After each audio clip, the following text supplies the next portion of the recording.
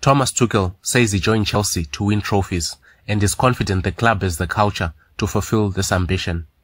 The Blues last won a trophy in 2019 when they won the Europa League under Maurizio Sarri, but they are still in contention in two fronts for the Champions League and the FA Cup this season. Chelsea look to seal their place in the last four on Tuesday when they face FC Porto for the second leg. Chelsea are set to play Manchester City on Saturday for a place in the FA Cup final. During a press conference, asked if the Champions League is his clearest path to a trophy, Tuchel said, "Maybe, when you are in the final. There is nothing to hide.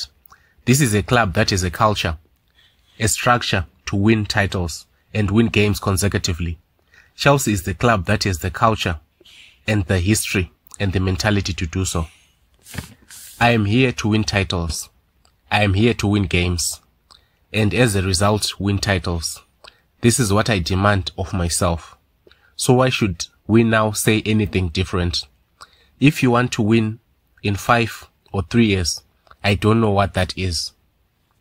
We are here to perform in the second leg of the quarterfinal. This is what we do. And then, hopefully after tomorrow, we can talk about a semi-final." Mount is excited by the potential of Chelsea's new look front three, with the midfielder playing alongside Christian Pulisic and Kai Havertz. The young trio helped Chelsea demolish. "I don't think it has come together like that since our first game together. It was always coming. It was always brewing. We started off very sharp. At the top of the pitch, our combinations were good. We were creating chances and we took them. That's something we probably haven't been doing as much recently. We know we have a lot of quality in the team. When we are on it and we are creating chances, we can score a lot of goals. It hadn't happened like that, but it has now, and it's great for us."